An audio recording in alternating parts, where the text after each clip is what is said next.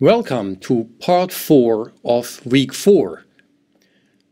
Biologists have made for a long time the distinction between continuous Fi curves, called type 1 or class 1, and discontinuous Fi curves, called type 2 or class 2.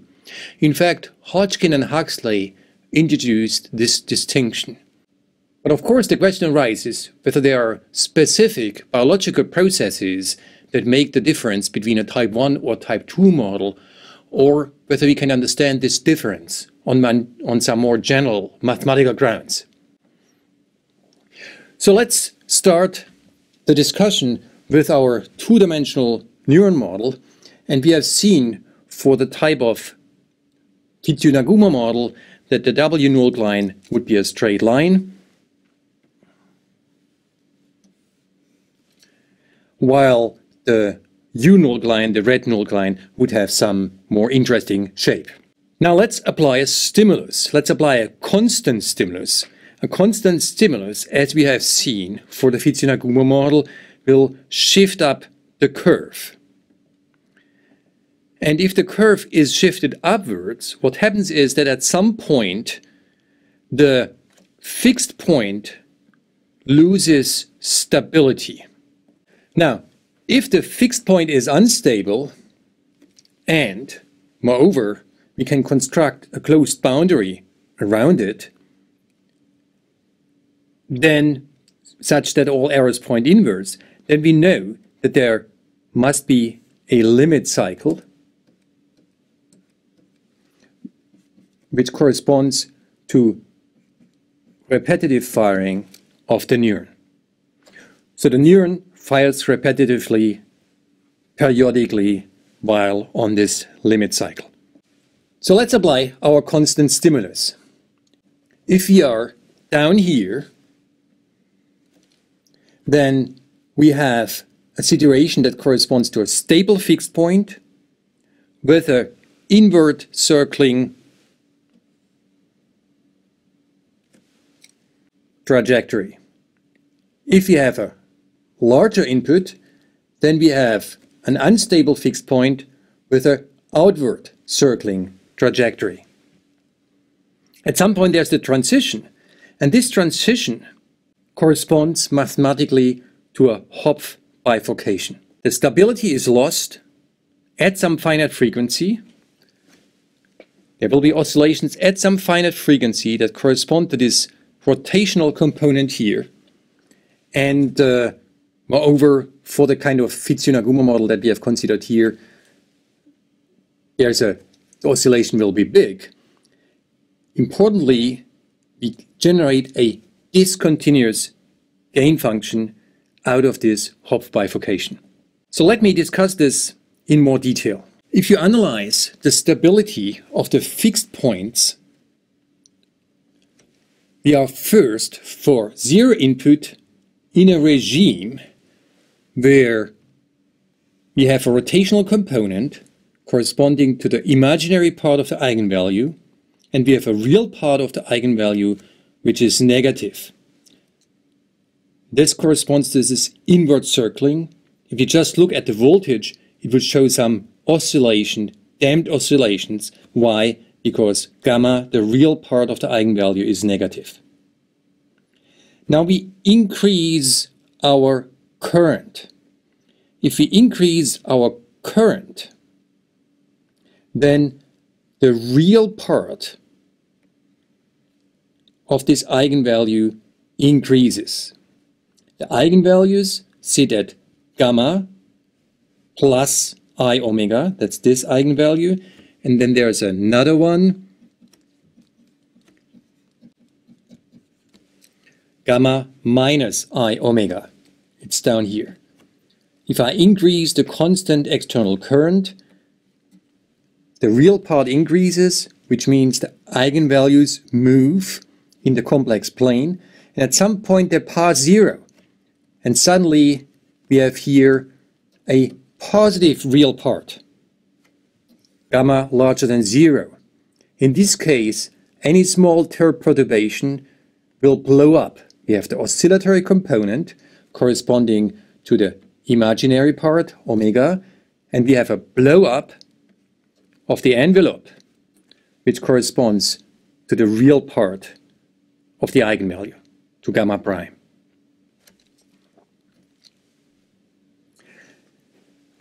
Now, the bifurcation picture holds only in the direct neighborhood of this transition point. So as I increase my constant input, I'm first in the stable regime, then there's a critical value of the input, and then I'm in the regime where the fixed point is no longer stable. The linearization, the Taylor expansion around the fixed point is only possible in the direct neighborhood of the fixed point, and the analysis, the Hopf bifurcation picture, is only valid if we are in the neighborhood of this critical point. Now, two possibilities exist. One is that the oscillation itself is stable, and then this would correspond to an oscillation of finite size. So this amplitude of the oscillation would stabilize at some finite value. The fixed point is unstable, an oscillation develops, but the oscillation itself is stable. This is called a supercritical Hopf bifurcation. Or the other possibility, an oscillation develops, but this oscillation itself is unstable. However, there is, in the case of the Fitz-Nagumo model, another limit cycle further out. We know that there is a stable limit cycle, and this limit cycle corresponds to a large amplitude, to a much larger amplitude of the oscillation. This amplitude of the oscillation itself cannot be found through this linear stability analysis that we do here. To summarize, with a Hopf bifurcation, we have a transition from a stable fixed point with a rotational component to an unstable fixed point with a rotational component. For subcritical Hopf bifurcation, this unstable rotational component leads to a limit cycle of large amplitude, which we can interpret as a sequence of action potential as repetitive firing, and repetitive firing sets in as a finite frequency. At a finite frequency, we have a discontinuous Fi curve or discontinuous gain function.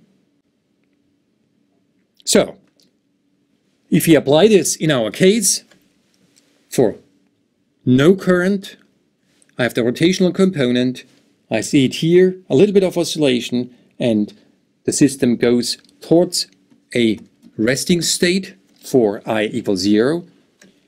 With a current larger than the critical current, the system is locally unstable, this fixed point is unstable, and there's a limit cycle, and if we start from this initial condition, we go on to the limit cycle, which corresponds to periodic firing.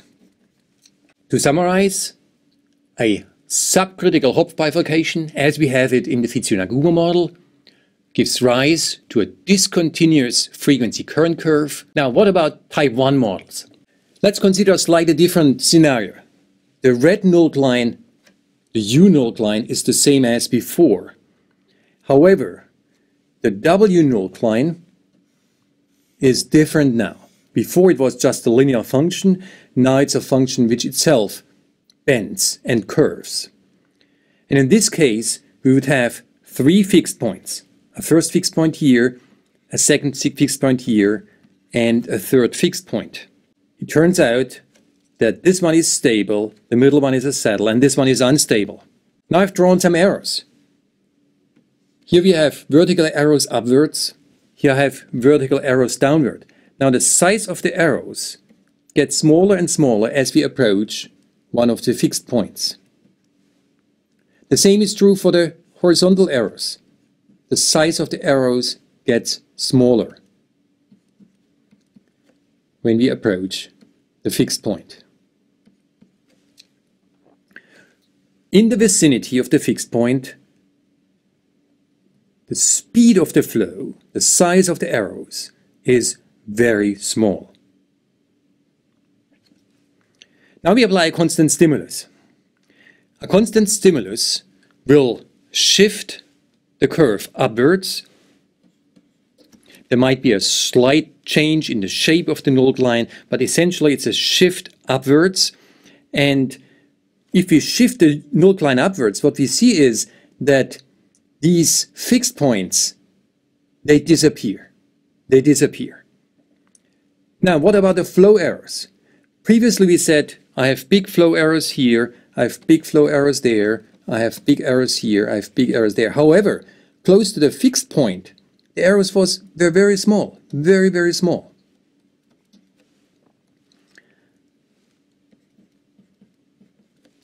What does that mean? It means that if we are on a trajectory, so this is the new situation, errors are small. If the system is now on a trajectory, this is the remaining unstable fixed point. I have a bounding box with flow errors inside, so I know there's a limit cycle. However, the limit cycle passes through this regime where the size of errors is very small. There have been fixed points before. The fixed points have disappeared, but there's still something left, like the ruins of the fixed point. While we make this minor change in the applied current, a minor shift of the red curve, the size of the errors does not change substantially. That means the flow is extremely slow in this region, and therefore it takes a long time, a long time to close the limit cycle. Now this means that while the upswing of the action potential is rapid, while the downswing of the action potential is rapid, the neuron spends a lot of time in this region here. Therefore, the total time to complete the limit cycle is very long. The period of the limit cycle is long. That means the frequency of the limit cycle is very small. And right at the bifurcation point, at this critical current, the frequency goes to zero. The system spends a very, very, very long time in the neighborhood of the ruins of the fixed point. So the fixed points here have gone, but the ghost of the fixed point is still around. Now this low frequency firing is characteristic for a type 1 neuron model. Now here is an application, a concrete model. If the input current is zero, I have a stable fixed point here, and indeed the voltage trajectory goes to the stable resting potential. Now if I input larger than the critical input, starting from the same value, it goes on the limit cycle, and the limit cycle is fairly slow here. The fairly slow means that there is not a lot of change in some intermediate regime. If I make I larger than IC, but slowly approaching the critical current, then the system would spend a long time in this regime before it goes off to the next spike. Now all this was theoretical. I just drew, hand-drawn, some curve for the W null line.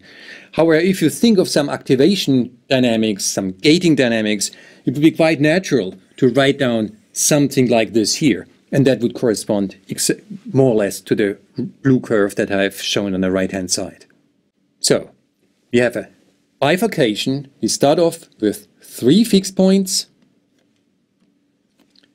We increase the current. The red curve shifts upwards.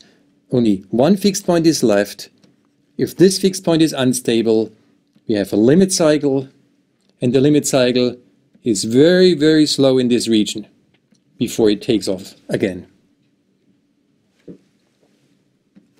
Thus, we can identify a type 1 Fi curve with a saddle node bifurcation onto limit cycle,